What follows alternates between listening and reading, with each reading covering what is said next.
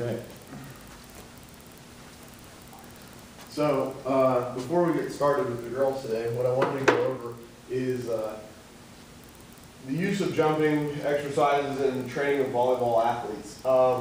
That's kind of the title I came up for this lecture, but, and I know that's long and wordy, but the idea is that in a lot of cases you see with training such as this, people say, okay, we're going to do plyometrics, or we're going to do plyos, and we're going to do this and that, and I think that I'd rather distinguish between plyometrics and jumping exercises, because there are a lot of ways that we use jumping exercises that, while they're plyometric in terms of the, or they have a plyometric component in terms of the sort of Western traditional definition of plyometrics, they don't fit into the original intention or the Eastern kind of definition of shock training, or where plyometrics came from. So I like to distinguish a little bit between the two, and I'll kind of get further into what I mean between the difference and how we use the different types of things.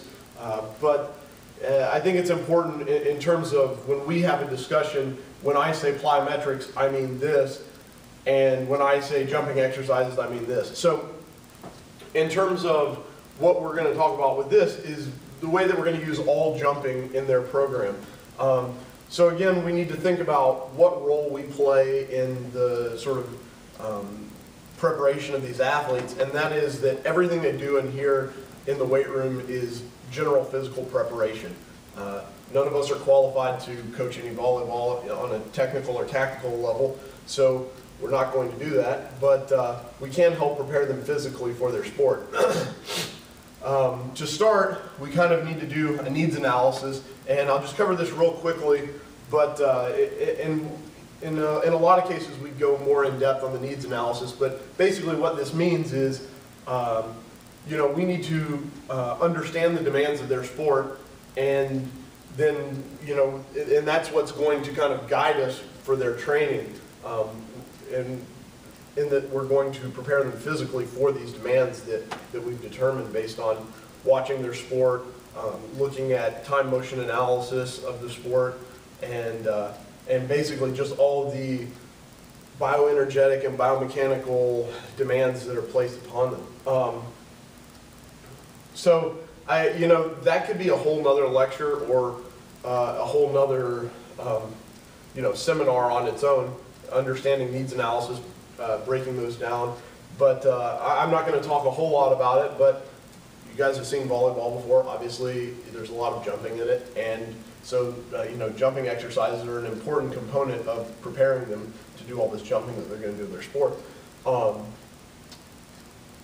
want to move on at this point and talk about how we use jumping exercises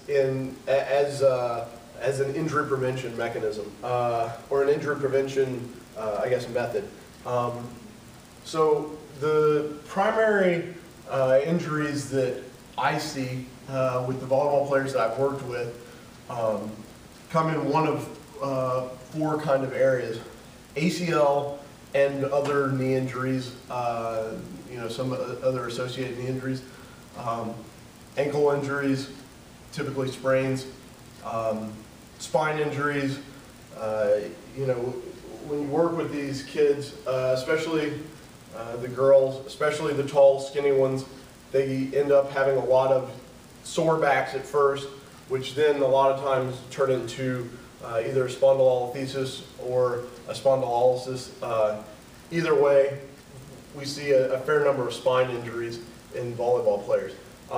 The fourth one would be shoulder injuries, but we're going to kind of stay away from that, since I think that the jumping exercises don't play a large role in injury prevention of the shoulder.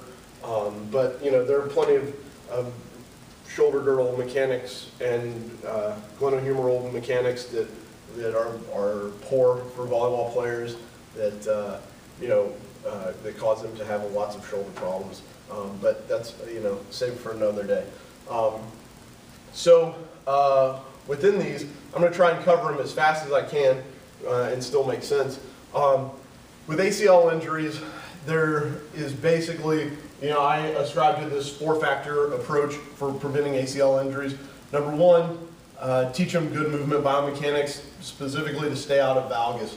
So knee valgus is this knock-knee position you see athletes, especially females, exhibiting during landing and jumping and cutting mechanics that cause them to go on and have an ACL injury, or that are at least part of the mechanism of the injury. So by giving them a progressive, feedback-intensive jumping exercise program, you can alter their biomechanics. It's been demonstrated in the research, and I personally have had a lot of experience with that, and some pretty good experiences fixing biomechanical flaws as related to knee valgus. Number two, getting them to activate their posterior chain and getting their posterior chain stronger. So what we see in female athletes that, in terms of injury risk, is that they have a greater amount of quad dominance than males do. So their hamstrings are either weak or not working correctly, and I think that their glutes and low back go into this equation as well, but the research mainly focuses on hamstrings, but I think it really is a function of the entire posterior chain. But basically, they're weak down the whole backside. So this is probably, of the 4 factors, the one that has the least to do with the jumping exercises. But and you'll notice when we do a lot of these jumping things, I'll have the athletes land and go into a deep hold position where their foot is flat on the ground, their chest is up, their shoulders back, and in that position, where their thigh is parallel to the ground, sort of like the bottom position of a squat, you have a good amount of hamstring recruitment. So you're teaching them to turn on their hamstrings as well as strengthening their hamstrings. This is really an issue that we address more on the strength side, and when we're going through a lot of the weight training exercises. But there is a component of it in the jumping. Number 3 is a side-to-side deficit. So what we see in female athletes is that they typically have a side-to-side discrepancy that is greater than male athletes. And this increases their risk for ACL injury. There's a lot of research behind it, which I won't get into because of time. But basically, one thing we seek to do is eliminate the side-to-side discrepancy. And again, the feedback-heavy progressive jumping program is what does that. So, and what I mean by feedback-heavy is you have to constantly be talking to the athletes. So as they're going through these exercises, you need to be constantly reminding them to land softer, keep their knees apart, sit back as they land, keep their chest up. All these different cues, and we can come up with 1,000 different cues here that work or to some degree. But basically, you're constantly barking these cues at them. Then the second part of this is progressive. So there needs to be an element of progression, or else what you see is they master the technique that you're having them do, and then there's nothing to pick apart. So the moment that your feedback stops and you say, oh, well, you did that perfectly, that's when you need to make a change right there. So you need to have the athlete doing something that they're safe doing, but that they still need feedback to correct. And you can let them have some perfect attempts and still keep them at that level, but as soon as they're consistently doing whatever jumping exercise you have them doing with perfect technique, then that's a sort of cue for you that you need to progress the exercise. With the progression, there are a lot of things that you can do. Normally what we do is landing exercises first, so just landing from a low box. Then start to add in jumping. Then add in lateral movements, rotatory movements. Double to go from 2 legs to 1 leg, double to single. Start adding in multiple jumps in a row. Start mixing lateral movements with rotatory movements. Start adding in a perturbation.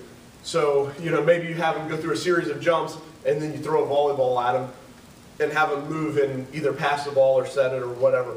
But give them some stimulus so that they have to react. And there's some other things, you know, sometimes it may be warranted to move to an unstable surface, although I don't do that a whole lot. But basically, you have to make these things harder for them so that you're constantly giving them feedback, so that their mechanics are constantly improving. And then the final one is trunk control. So when we think about the typical ACL injury mechanism, you know, you have tibial external rotation, femoral internal rotation, that knee drops to the inside, their center of mass is outside their base of support to the outside, and you have that valgus collapse. There are a few other things going on, but that's the main parts of it. So one component that I mentioned there is that they flex their trunk to one side, and their center of mass goes lateral to their base of support.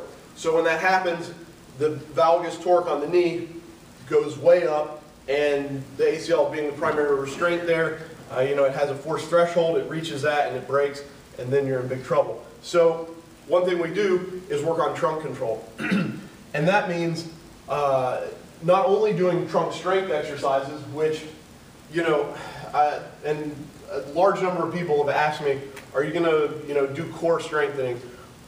I'm not going to get into why I don't really like the word core. It's been overused by our industry and really to the point where it has little meaning now, and trying to restore meaning is a value, but for our intents and purposes here, we're going to kind of think about core strength and how we're going to improve this function and keep athletes from moving their center of mass outside their base of support to the side. And you know, what this means is that we're going to work on strength and we're going to work on control, because those are two distinctly different aspects of this equation. You can have somebody with a really strong core, you know, or trunk musculature, or whatever you want to call it, but they have an inability to control that in a dynamic situation. So when we're going through these jumping exercises, you see them, you know, still flexing to the side and not keeping themselves upright. So again, this goes back to being strong, which I do see as a problem in a lot of these kids, especially our female volleyball players, because they, you know, they tend to have, well, as you'll see, you know, a lot of them are 6 feet and over, so they have long trunks and they're pretty skinny around. So they just don't have the strength needed in there. But then also, you know, this control is a problem. So to fix the strength, you know, we'll do a lot of things in the weight room, and that's not, you know, for this lecture, that's another thing. But for the control, it goes back to that feedback-driven and intensive progressive jumping program. So again, you're giving them feedback, and that's one more piece of the puzzle to keep themselves centered over their base of support. You know, I think this is really important when we look at the injuries, and this is mostly specific to ACL injuries. But when we move to ankle injuries, I think that, you know, a lot of these same principles carry over. Having good biomechanics, keeping your knees and your ankles and hips in a line, and using the same good biomechanics that are going to help you prevent ACL injuries, I think are relevant for ankle injuries. I think if people are healthy, if these volleyball players come in healthy with no, you know, ankle problems, which is not always the case, I think that you don't have to do anything really special outside of this, outside of what we're already going to be doing. And then, so I don't think there's a whole lot more to be said in terms of preventing ankle injuries. You know, there is a lot of research out there about using unstable surfaces, and I think that could be warranted. But in my experience, you can challenge their balance and challenge their control without having to put them on an unstable surface. You know, if you use your creativity a little bit and you're doing some high-level single-leg jumping stuff, and you know, balance is pretty well challenged there, and I think you get the same benefits. We talk about spine injuries, and what I see here is an inability to dissipate forces. So these girls do an enormous amount of jumping anyways, and you know, the forces that they incur jumping up and down on the hardwood, it gets to where it's just too much. And this goes back to the inability to control their core mixed with the lack of strength there, and their poor mechanics in their lower extremities. So they have these mechanics that cause them to have really high forces. They land with straight legs, and you know, they really pound on the ground. So part of what we do is teach them to land softer. But I think that, and I'm not going to get into spinal biomechanics. Again, it's not within the scope of this lecture, but I think the important thing to understand is that when we look at ACL injuries, ankle injuries, spine injuries, all of these things, we see a lot of commonalities in the biomechanical patterns that are either good or bad.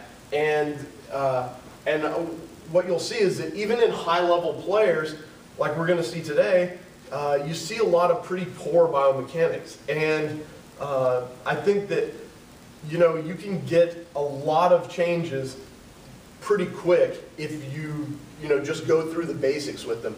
And what I see a lot is that people want to get to the highest level of exercises really quickly. They think, oh, you know, my daughter is this great volleyball player, she should be doing, you know, she's a high-level competitor in her club or high school or whatever, she should be doing the highest level activities. Well, we see even at the top collegiate level, girls are tearing their ACLs, they're having spondies, you know, they're injuring their ankles, they're doing these things, and they have bad biomechanics. Go and look at an injury video from, you know, a college volleyball match, and you'll see the injury mechanics are the same as they are in middle school. So, you know, I think at all levels, they need to understand their basic biomechanics and really work on making those better. And then you only progress them as they perfect one technique. Let's see, my outline moves to movement perfection. Kind of covered that already. So the other thing about movement perfection is, and I guess taking a step back from the injury mechanics and the injury prevention stuff, movement perfection is one thing that we're looking to achieve with our jumping exercises. So when we think about the difference between the Soviet definition and the American definition, and again, I get to comparing Russia versus America. This is a product of growing up in the 80s. What we have is, you know, the Soviets were instrumental in developing plyometrics, and they came up with this shock training, and you know, you can read all about that. And now we have this definition of plyometrics, which is being peddled at every, you know, speed training camp and all this other stuff. And they're two very different things. So I tend to think of plyometrics as more towards the shock training, you know, doing depth jumps, doing bounding and hurdle jumps and things like that. Things where you're looking at trying to develop that rate of force development and really have some pretty high forces and managing those high forces and having your athlete be able to create and attenuate those high forces. Whereas movement perfection is more what I would say most people are doing in terms of plyometric, although I think they're doing it poorly. But jumping, submaximal jumping exercises have a plyometric component in that they part of the force development there is, you know, it uses that stretch shortening cycle, but they fall out of the mold of the Soviet definition. I'm going to get a drink of water. Pause. About to make this a two-part video. Is that thing still recording? Records for half an hour. I don't think you can talk for half an hour. Oh yeah? Well, I'm going to make it two parts.